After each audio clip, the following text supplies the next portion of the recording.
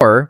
Tutorial, we'll dive into how to add second location to Google Business. Proceed to go to your Google My Business dashboard and click Manage Now. You will be redirected to Google Business Profile Manager if you already have a verified listing. Click the Manage Location button on the lower left corner of your dashboard. You will be redirected to the Listing Management dashboard. Click Add Business. A drop-down menu will appear once you have clicked the Add Business button. Since you're adding and verifying your locations individually, click Add Single Business. A business registration page will appear. Fill out the form like how you first added your business to GMB. You will be asked to provide the business hours, phone number, and other business information of your listing. Make sure you provide accurate information. After submitting your listing, Google will ask you to verify the information through a phone call, SMS, email, video recording, live video call, or a postcard. Thank you guys for watching. Please don't forget to like and subscribe to our channel for more.